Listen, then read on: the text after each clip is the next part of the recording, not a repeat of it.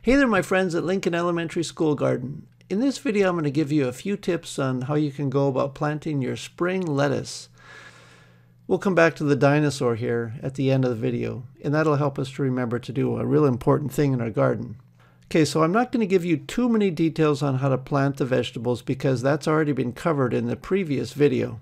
Now, in that previous video, it was focused on winter vegetables, but really the same basic approach will apply for the spring vegetables, this lettuce crop, with exception of one thing. With the spring lettuce crop, we need to make sure that we apply or add a drip irrigation bucket on the top of each of the beds, and then we're also going to add some bird netting over the top of the bed to make sure that the birds don't eat it. What I'm looking forward to is seeing a lot of beautiful, colorful, nutritious vegetables growing in our garden beds again. Remember this is from 2 years ago. We grew some beautiful rainbow chard and then different types of kale. And that's what I'm looking forward to seeing again. Although this year, we're going to be planting just 2 different types of lettuce in the garden. We'll be planting romaine lettuce, this green one, and then also red leaf lettuce, this other type of lettuce over here. And I think you're going to enjoy both of those. They're very tasty types of lettuce. When you take the lettuce transplants out of the transplant tray, they're going to look like this. And you need to remember to be careful with the transplants. These are their delicate little root systems. Handle them gently and they will be able to grow a lot better for us. Now last year we did plant some romaine lettuce in the garden and it did really well. But we had some problems with birds, and you can see that down here in the bottom of the bed where you've got these leaves with holes in them and kind of torn edges. That's bird damage, and this year we want to make sure that we don't have that happen. And I think we're getting a little bit better at figuring out some of the challenges in the garden, and one of them is birds. So we've got to start protecting our vegetables from birds a little differently than we did in the past. So the bed that I started with had a lot of different things growing in it, and what I did first was I had to take up all this different types of vegetation, these different plants. Now there's one plant I want you to be careful for because this does occur in a few of the planter boxes. That's this one right here. This is burning nettle.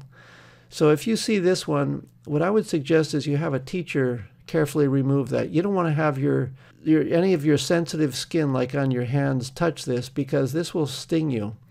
And this is one weed that when we pull it up, we'll just throw that in the garbage can. But I went through the vegetable beds the other day and I didn't see very much of this, so there shouldn't be much in there. Just be a little bit cautious with this. Now, all these other plants, this sweet alyssum and this different types of cover crop that have kind of grown a little bit in here, we can just pull that up and we'll use that as mulch around our vegetables. So here's the bed that I planted as a demonstration for you. So this is bed number 17. So here's a little different view of the bed. We've got our drip irrigation bucket in the corner. And then we've got our drip tubing lined up here. There's 3 main tubes. And what I would suggest you do is before you transplant your vegetables, you get the bucket set up because that's going to make it a lot easier for you to put in the 6 different lines of vegetables. So the first line of lettuce is right here. The second line is right here. The third one is there. The fourth one is down this way. The fifth one is here. And then the 6th one is over here. So basically there's a main drip tubing in between each pair of lines. So right down the middle there is tubing, and then down this middle of these other 2 lines is tubing. And then this last line of tubing is in between the line of vegetables that's on this side and also on this side. And what you can notice in this bed is I took all those leftover pieces of cover crop and sweet alyssum that I pulled up, and I'm using that as mulch to cover the soil surface, and that will just help the water to infiltrate or to move into the soil a little bit easier than if we didn't have mulch on the surface. Now if the bed that you're planting doesn't have any vegetation that you pulled up, you don't need to worry about putting mulch on there, but I just wanted you to know that that's what you're seeing in this picture. Okay, now let me tell you a little bit about how the bird netting should go on. So in each of these beds where we're putting the bird netting, we should have 4 stakes. The stakes should go right in the corner or so of the bed, and then you need to carefully line up the bird netting so that it covers the entire top of the bed and overlaps kind of evenly around the edges. And then after you've got it situated just right, then you can put a few stones around the edge to hold the bird netting down.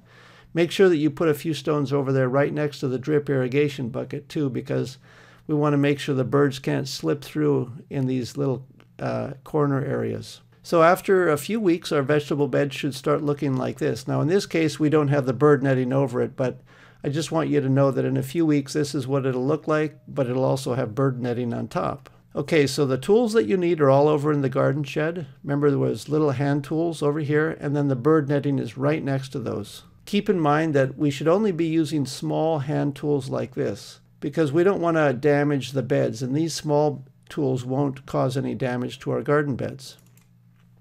The drip irrigation buckets are over near the greenhouse, and you can take one of these for each of the beds and just carefully carry it over to the bed and then place it on the bed with your teachers or your volunteers' help. Now, a really important part of transplanting vegetables is making sure that they get watered really well right after you've transplanted them.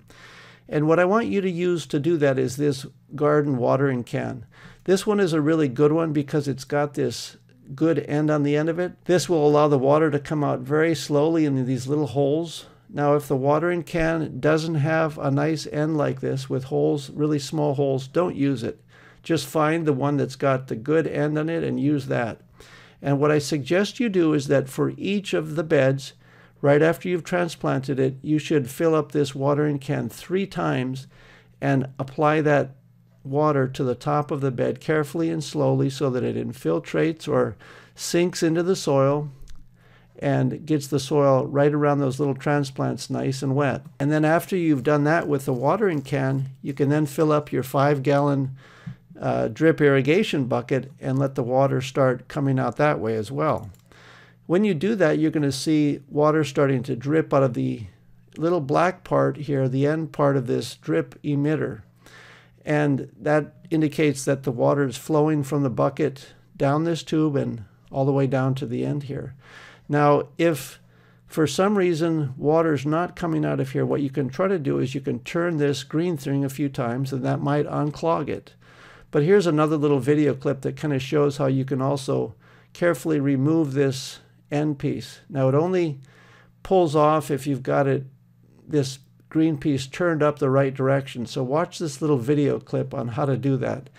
And also you need to know that it's a little bit hard to do that, so you need to have somebody with strong hands that's able to unclog that drip emitter. Now, in the previous years when we planted vegetables, we also planted a sweet alyssum plant in the corner of the bed to try to provide food for beneficial insects that would help us to control some pests on our lettuce or our other vegetables.